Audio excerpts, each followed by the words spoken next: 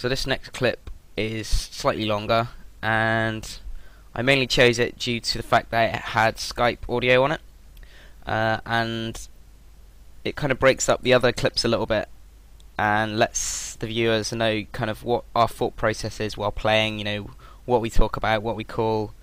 There's some pretty quick reaction stuff like calling deep polys and that sort of thing to CS them, but at the same time it's kind of like a bit slower than it looks, because a lot of what we do is planned out in the long term, you know, getting cooldowns used and forcing trinkets, that sort of stuff. So what I'm looking to do here is just try and stay away from their mage. I'm staying at the top at the moment. I'd probably like to reposition down the bottom, but it's a bit screwed up. Our communication was a bit messed up this game. We didn't have marks, that sort of thing. But we made do, and it made for a pretty good clip in the end.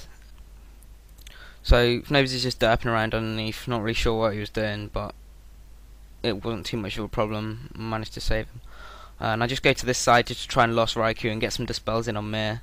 And because we've got no marks, Nobes goes to the other side, so I have to quickly cross the bridge to keep him up. But Mir gets some peels on the rogue, so we're okay. I'm just jumping a little bit here because the loss on the corner's kind of messed up. I'm not really sure what that was about. And unfortunately I get deep sheeped here, and he fakes Mir on the kick, so I can't def either because I'm out of range up the top. So Mir's going to take a little bit of damage here, and luckily their rogue is nowhere to be seen, but he opens again, and I managed to get a shield on Mir in between the sheeps, which pretty much saves him. I have to trinket the blind, and unfortunately I get CS'd, which is really bad because Snober's in a poly here.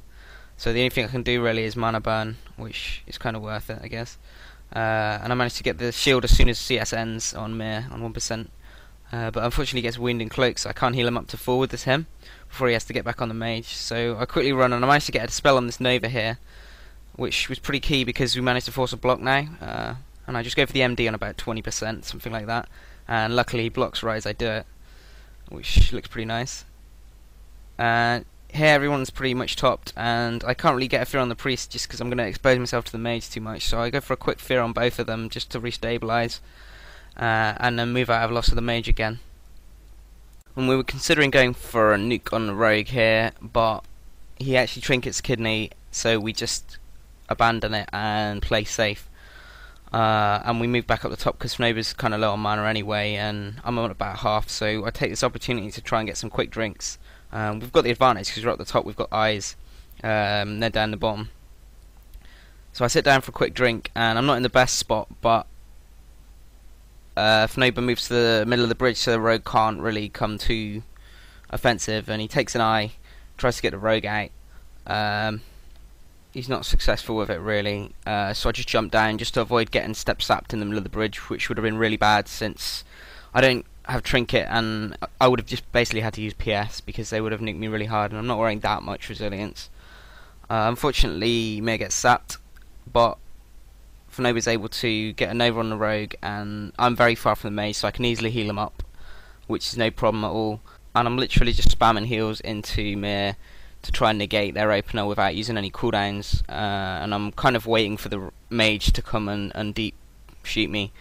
So I call it out, and Fnober managed to get a sheep on the mage before he gets a sheep on me, and then I managed to def the next one.